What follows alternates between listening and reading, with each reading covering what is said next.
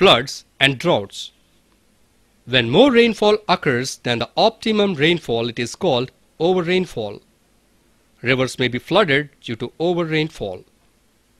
Rainfall below the optimum level is referred to under-rainfall. Under-rainfall sometimes leads to drought.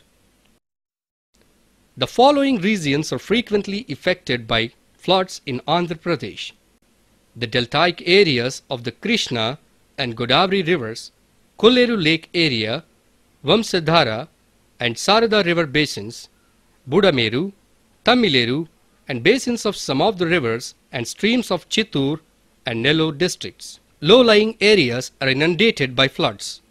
Agricultural lands and crops are damaged. Villages and towns may be drowned. Roads and railways, power and telephone lines may be interrupted. Heavy losses of wealth and human lives are caused. Drought. Lack of rain is the prime reason for drought. In Andhra Pradesh, drought occurs frequently in Rayalaseema, where rainfall is meager.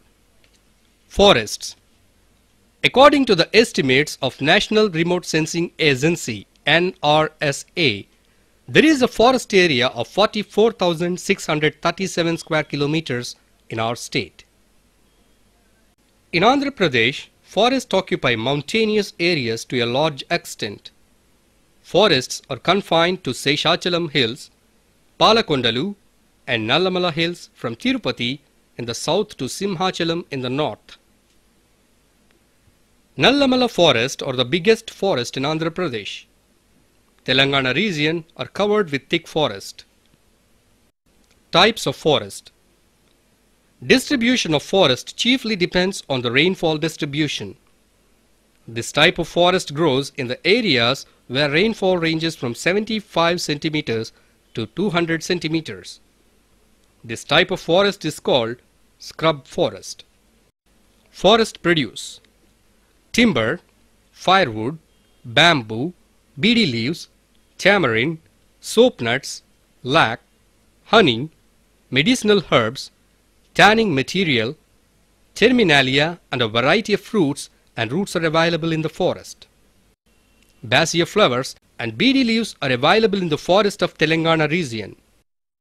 The most valuable sandwood trees are grown in the forests of Chittoor and Anantapur district. Social forestry. Tree planting in vacant lands in cities and in surroundings of industrial institutions has gained momentum to check environmental pollution. Though social forestry was introduced during the 5th five-year plan, it gained momentum during the 6th five-year plan. Wild animals.